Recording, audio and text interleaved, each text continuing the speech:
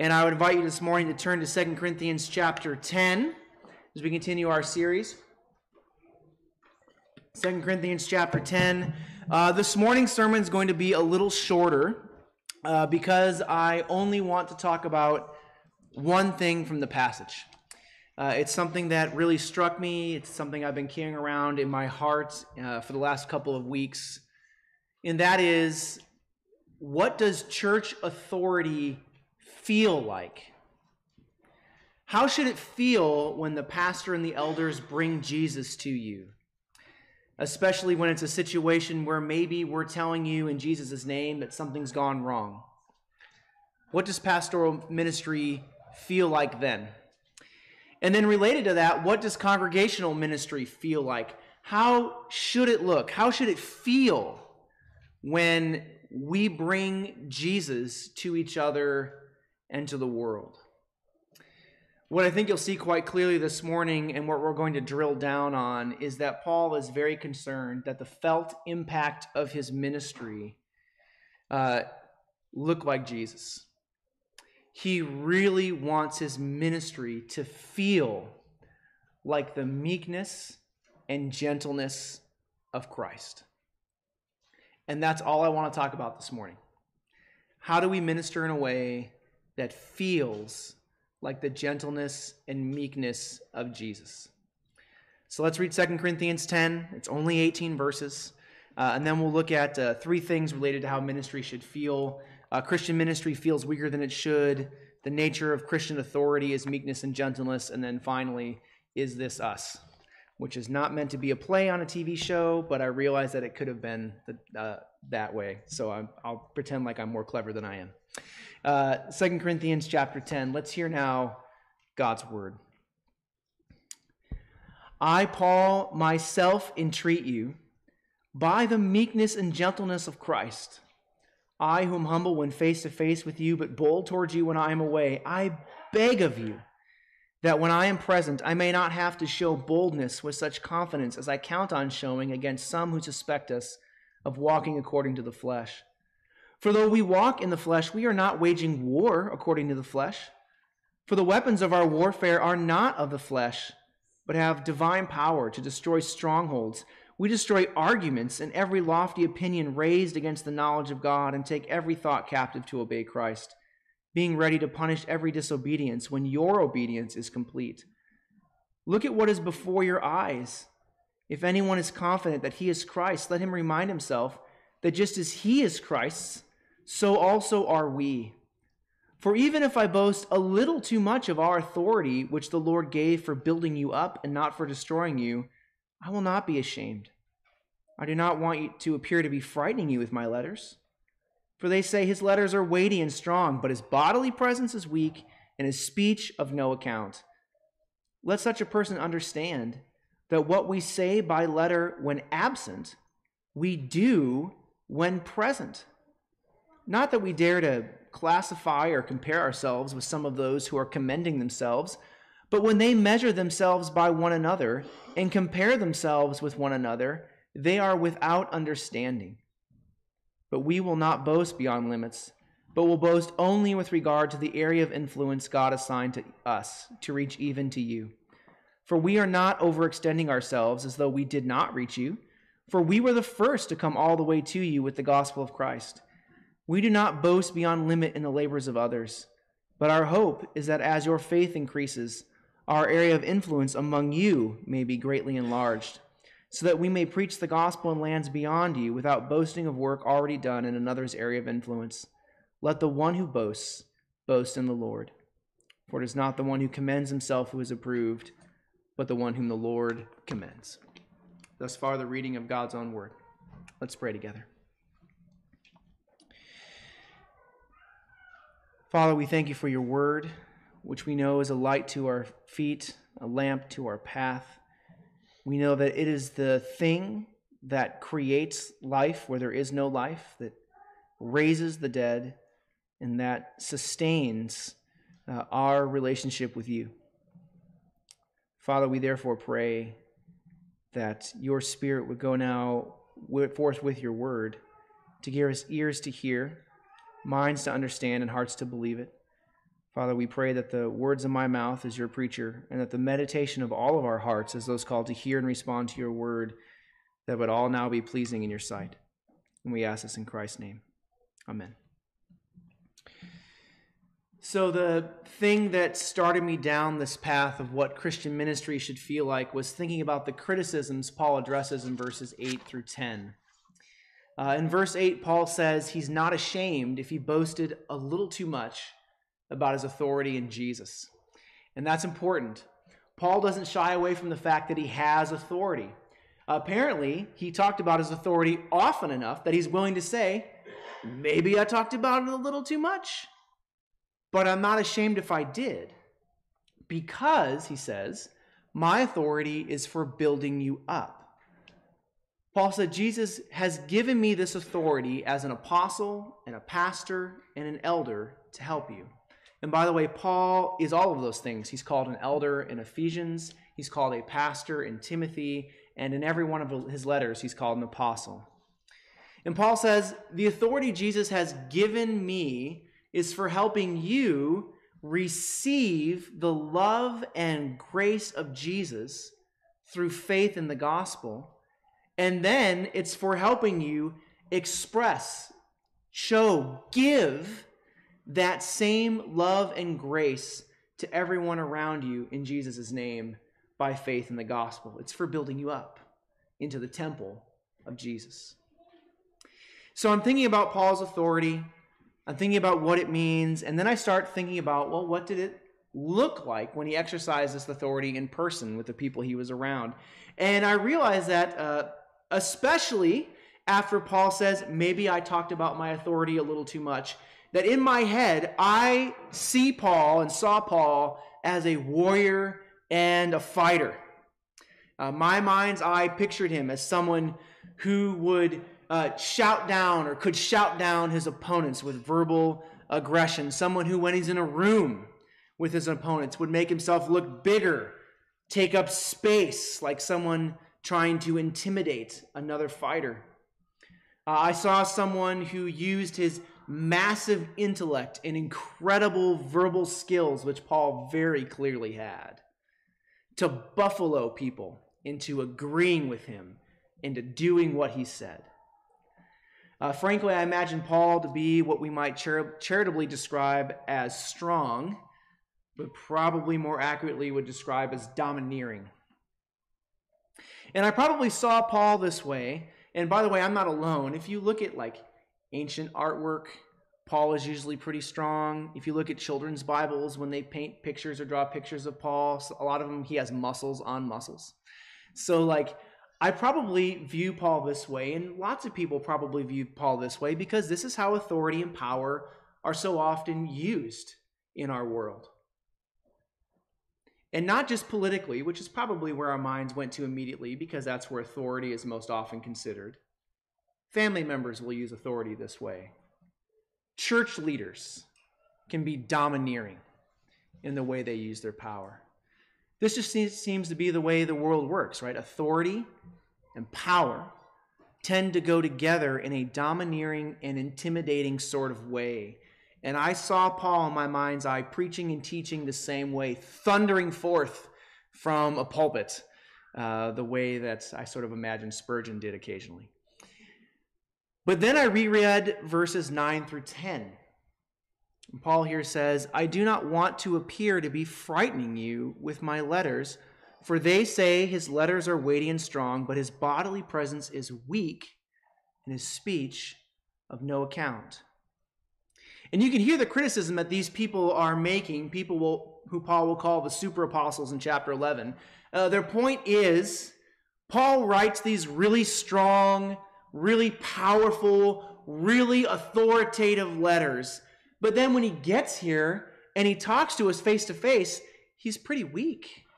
He doesn't do any of the things that we would expect authoritative people to do. He doesn't get bigger. He doesn't drive us into the ground with his massive brain. And his speech is of no account. And what that means is he doesn't use the public speaking techniques of the politically and socially powerful, the way to show that you have the authority that you said that you had. Instead, he talks to us normally, is plainly, honestly, gently, and oddly for someone with authority, with begging and pleading. Paul literally says in verse 2, I beg of you. And so Paul's critics say, look, Paul writes a big game. He talks like he's strong and powerful, but when he gets in front of you, he isn't as big and strong as you think he should be. And that should tell you that maybe Paul doesn't really believe the things that he's saying. Or maybe that he doesn't really have the authority from Jesus that he says he does. Because if he did, if he had the authority of the King of Kings and the Lord of Lords, don't you think there would be more authority in his presence? More power? Like implied there is in ours, the super apostles. Paul's ministry felt weaker than it should because our experience tells us that authority needs to look like force and control, and that it should get quick results, right? The more authority someone has, the faster things get done because they can make it happen. The more authority you have, the faster you can make people do what you want them to do. But Paul's response is, I think, very surprising. Because he says in verse 11, in response to their criticism, I'm going to read it again, let such a person understand that what we say by letter when absent, we do when present. Paul says the things that I say to you when I write are the things that you're experiencing from me and receive from me when I arrive. Now, one way to read this is just to hear Paul say, like, hey, I'm not a hypocrite. But the more I thought about this response, the more I realized that this is revealing something much more profound than I do what I say and I say what I do. For our note takers, we're on our second point, by the way. So here's what I did. I stopped and I asked, what are the powerful words that Paul has been saying? And this is not a hard question to answer, right? You can read what he wrote in 2 Corinthians, which we've already talked about. You can read what he wrote in 1 Corinthians. You can read what he wrote in all of his other letters. And then it sort of dawned on me as I'm reflecting on this, trying to prayerfully reflect on this. The things Paul writes about are incredibly powerful. And by that, I don't just mean that they impact us emotionally, though they do. I mean, there's incredible authority in them. Paul says he writes on behalf of the triune God, right? The one God who exists eternally in three persons, the Father, the Son, and the Holy Spirit. And he says that he writes on their authority about how the second person of the Trinity took on flesh and lived and died to save us. And then he talks about how that God from Jesus has given them authority, Paul, the apostles, pastors, elders, and deacons, to bring about what Paul calls repeatedly the obedience of faith in the people of God. And what that looks like is not just telling people outside the church, you have a problem that only faith and submission to Jesus will solve, so be reconciled to Jesus. It does include that. But it also looks like telling Christians, this is how you submit your life to Christ and follow him. And that this is not just information. This is not even just an invitation. There's commandments in this. And then from there, think about all the things we've been talking about, all the commands that Paul has been giving to the Corinthians in Jesus' name in this letter. Jesus commands the church to forgive and be reconciled to this single individual who has hurt them. He commands the church to love their enemies in real, tangible ways and to pray for them.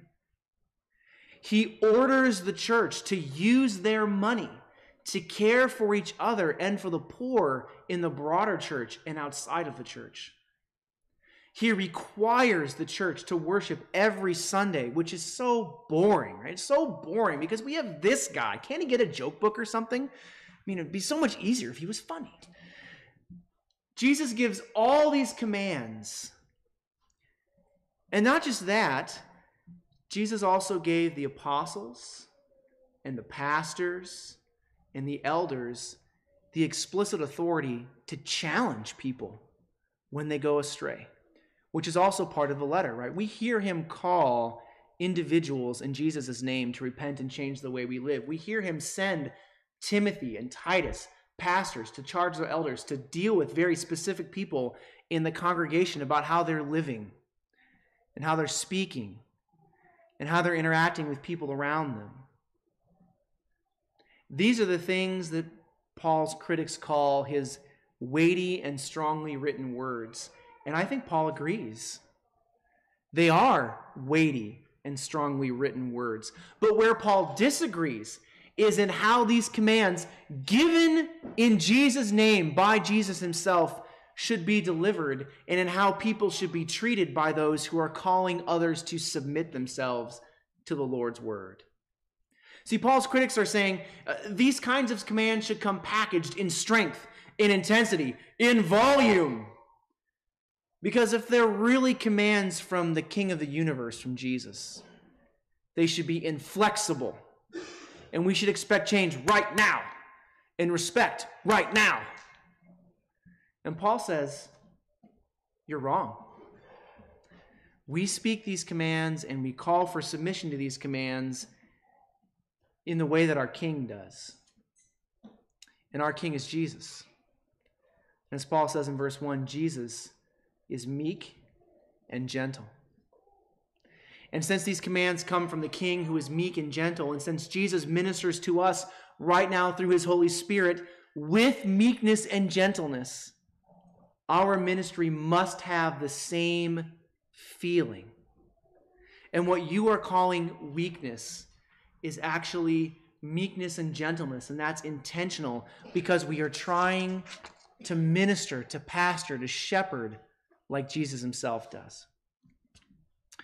So let me take a second to define meekness and gentleness, and I'll start by saying what these things are not. I think we have in our minds that meekness means weakness, and that gentleness means being a pushover. And because of that, we can understandably be afraid that meekness will simply become a license for people to sin grievously against one another for as long as they want to. And that gentleness precludes any kind of strong stance, even if something is dangerous to other people.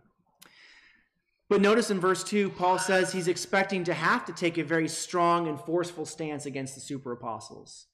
And I believe it's chapter 13, Paul will say that he's expecting to come and not spare them this time if he finds them still sinning, because they were dangerous to the Christian faith and practice of the Corinthians. So clearly, Paul didn't see meekness and gentleness as something that got in the way of protecting other people.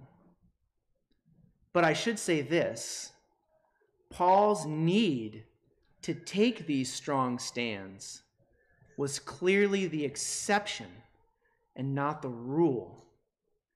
Because if it was the rule, the super apostles couldn't make their critique that Paul is stronger in letter and weaker in person. Normally, most of the time, even in very difficult situations, Paul's ministry was defined by meekness and gentleness. Okay, I told you I would tell you what those words mean. So quickly, meekness. Meekness means patient humility. Patient humility. Meekness treats people in a way that is aware of their limitations and of their frailty. It treats people with patience. It recognizes that people don't change on a dime normally, and that change takes time, and that ultimately it takes prayer. Meekness means patient humility. For us, meekness looks like patiently and prayerfully enduring with people while they change, or while we wait for them in Jesus' name to begin to change in Jesus' time. So think about Jesus. Jesus lived on earth with his disciples for about 3 years or so. If you read the Gospels, it seems like many, not all, but many of the problems that the disciples had when they started life with Jesus, they continued to have even after the crucifixion of Jesus. Peter is still impetuous. James and John, the sons of thunder, still have anger issues, impatience issues. That's why they're called sons of thunder. And then when Jesus ascends into heaven and lives with them through the Spirit, are the disciples perfect? No. Jesus is still from heaven, meekly, patiently, humbly ministering to them. For example, throughout Jesus' ministry, he is dealing with the bigotry of the disciples against the Gentiles. And you can see Jesus continuing to work patiently on Peter's bigotry against the Gentiles in the book of Acts for years after he ascends. Jesus calls for perfection, but he doesn't demand instant perfection.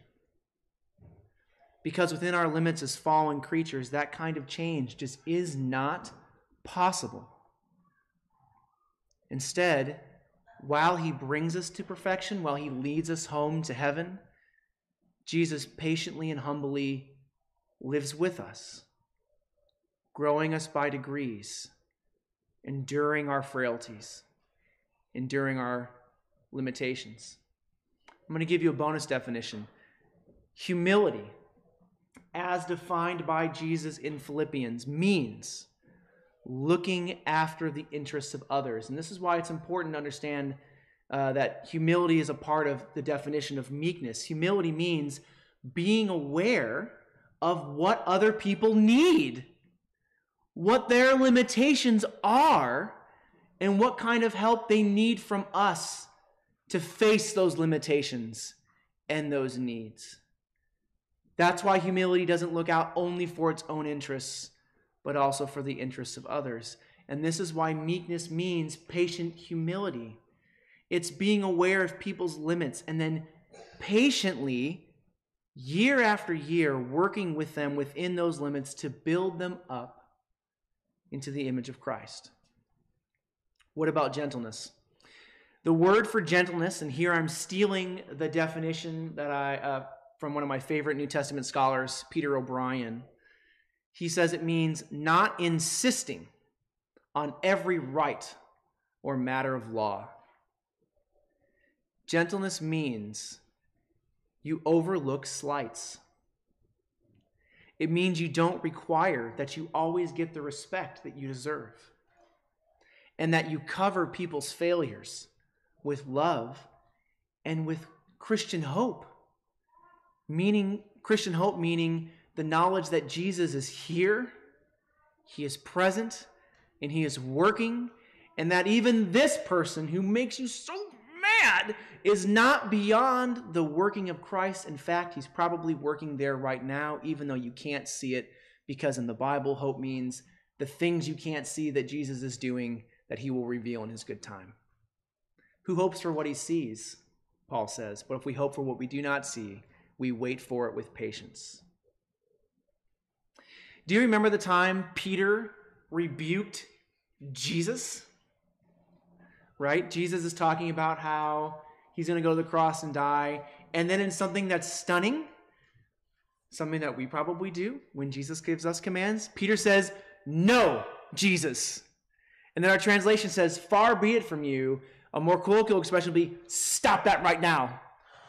Peter says to the King of the universe, his rabbi, "You stop it, Jesus." Now, Jesus replies very strongly, right? He says, "Get behind me, Satan," the one who's opposing the work of God. So clearly, gentleness and meekness can include strongly worded rebukes. But what happens after that? Well, Jesus kicked him out of the disciples, said, "Never come back, and we're gone now." No, that's not what happened.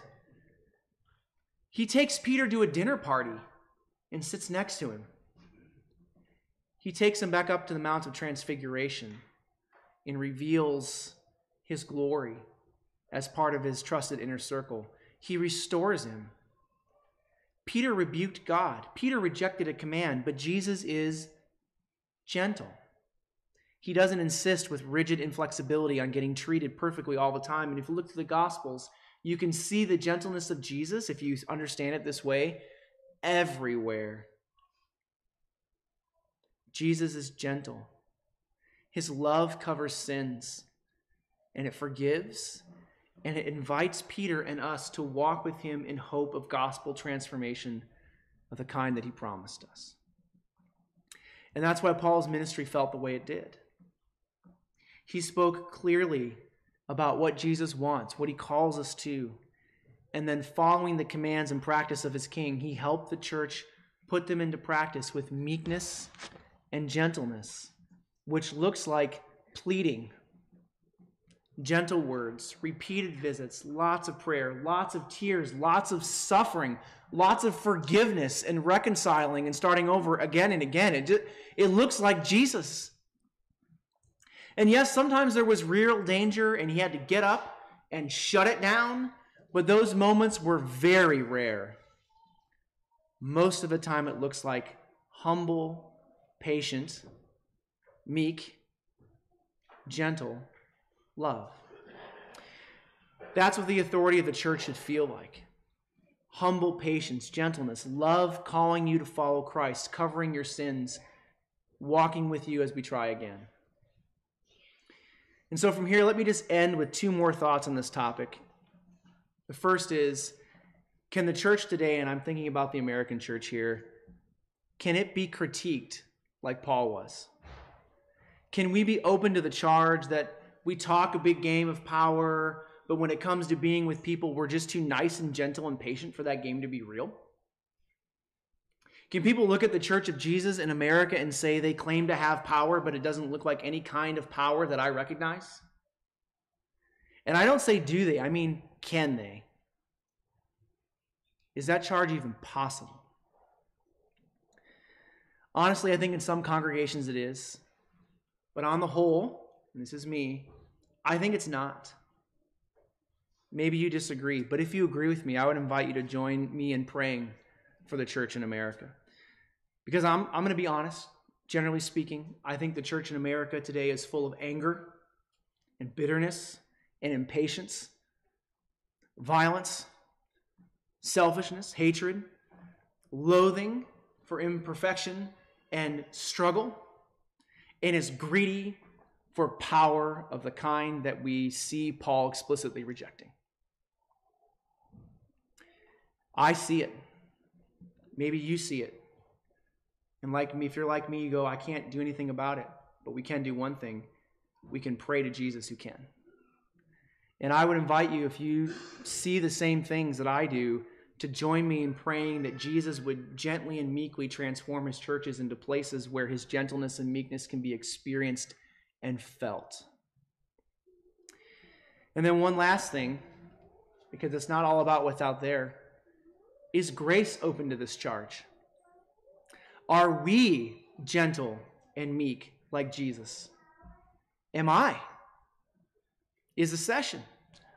You know, your elders, I think, are. I think your elders are good, imperfect, but good examples of Jesus' gentleness and meekness. But am I? I want to be. Are we? My friends, let's pray that our ministry would be open to the same kind of charge that Paul's was. And let's pray that God would make whatever changes in us are necessary to make that happen. Amen? Let's pray together.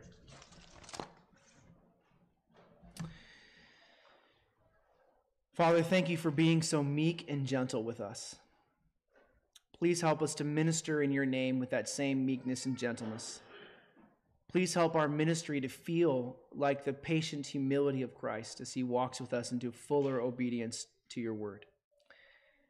Please help us to be gentle with one another, to let love cover sin, to work at rebuilding relationships, and to show each other the kindness we daily receive from Jesus Christ. In his name we pray. Amen.